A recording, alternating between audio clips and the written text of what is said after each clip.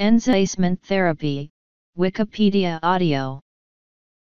Enzyme replacement therapy is a medical treatment which replaces an enzyme that is deficient or absent in the body.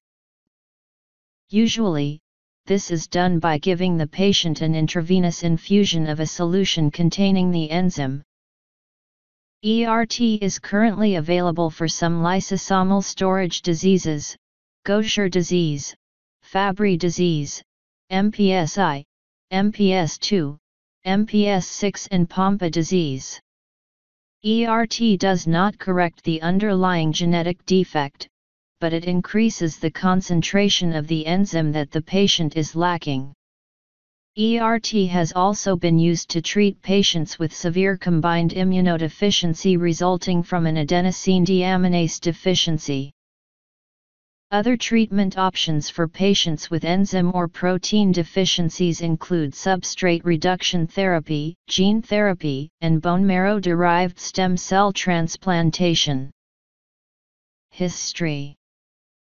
ERT was developed in 1964 by Christian Deduva and Roscoe Brady.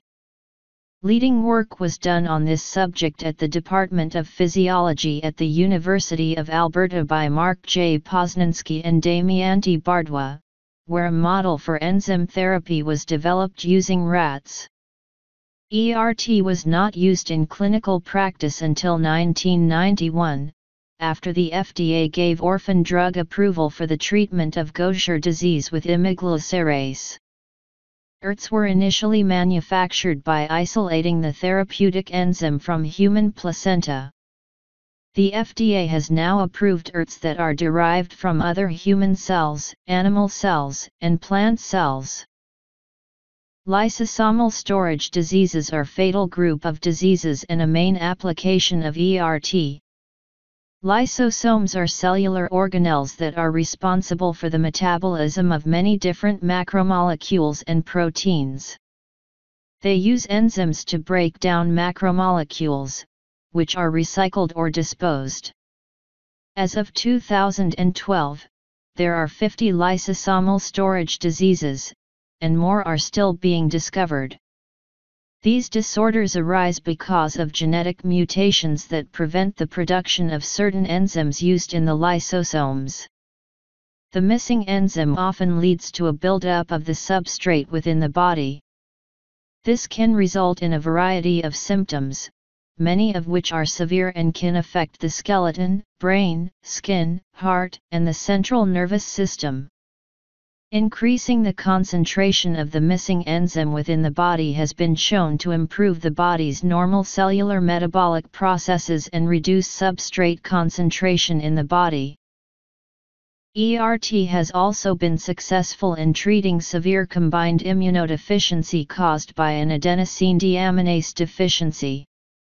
This is a fatal childhood disease that requires early medical intervention.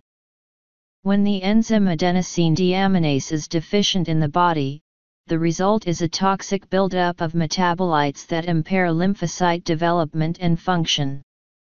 Many ADA-deficient children with SCID have been treated with the polyethylene glycol conjugated adenosine deaminase enzyme.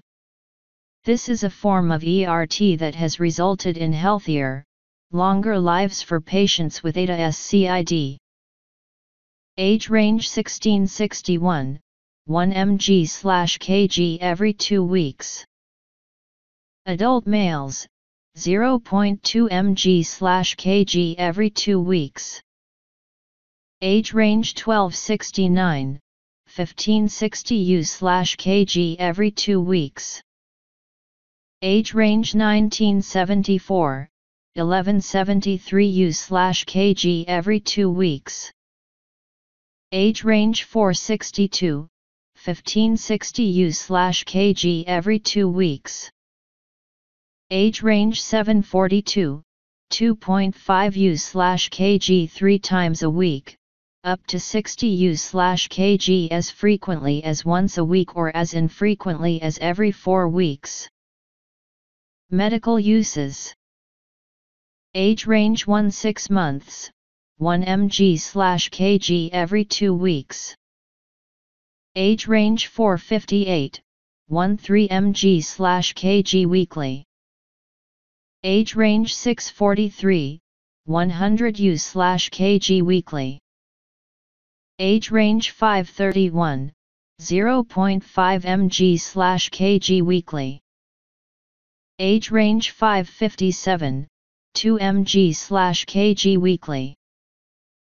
Age range 529, 1 mg/kg weekly. Age range 13.5, 20 mg/kg every 2 weeks. Administration. Complications. Age range 1070, 20 mg/kg every 2 weeks. Other treatments for enzyme deficiencies. ERT is administered by 4 infusion. Typically, infusions occur every week or every 2 weeks. For some types of ERT, these infusions can occur as infrequently as every 4 weeks. ERT is not a cure for lysosomal storage diseases, and it requires lifelong 4 infusions of the therapeutic enzyme. This procedure is expensive. In the United States, it may cost over $200,000 annually.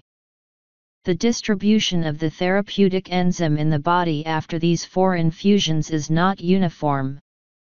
The enzyme is less available to certain areas in the body, like the bones, lungs, brain.